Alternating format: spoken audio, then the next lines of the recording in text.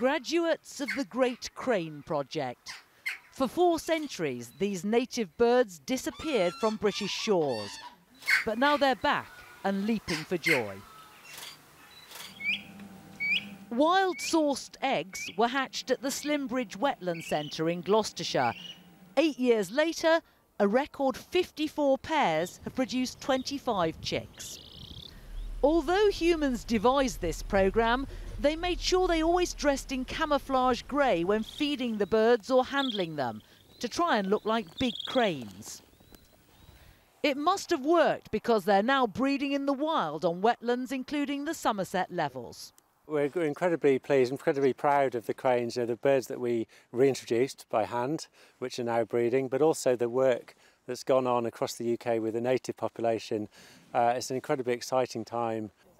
In Norfolk, staff at the Pensthorpe Nature Reserve have created an environment that provides the privacy and protection cranes need to nest. The last time we had some over in August, there were 15 flying over, and I think because we've got the captive cranes here, they do sometimes get called in. So far it's only been visitors, but they believe that will change. Reed beds and wetlands are crucial for the successful breeding of cranes.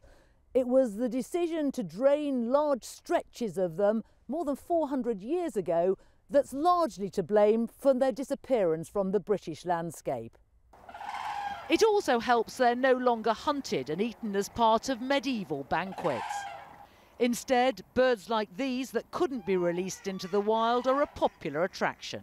Why do we need them back in Britain if they're all over Europe? Why do we have to have them here?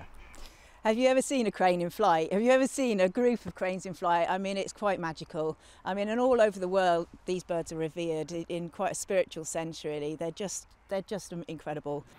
The hope is that the crane population will once again take off in Britain, giving far more of us a chance to glimpse these iconic creatures. Juliet Bremner, News at 10, Norfolk.